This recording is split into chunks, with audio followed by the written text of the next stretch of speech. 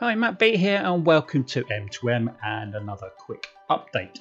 Earlier today, NASA's Artemis1 management held another telephone press conference to comment on the results of the tanking test held on the 21st of September and update us on any decisions on another launch attempt.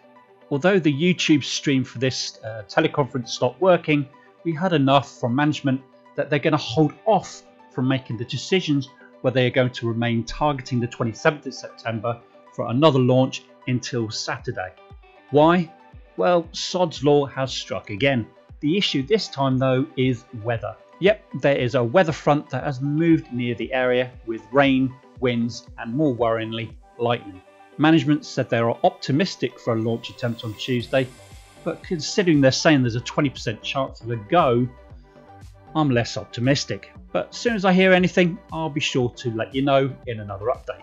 If you appreciate this update, please give us a thumbs up, and if you consider subscribing, please do so and hit the bell icon and you'll be notified when I upload more videos. But until the next update, that's all from me. Always a pleasure, never a chore.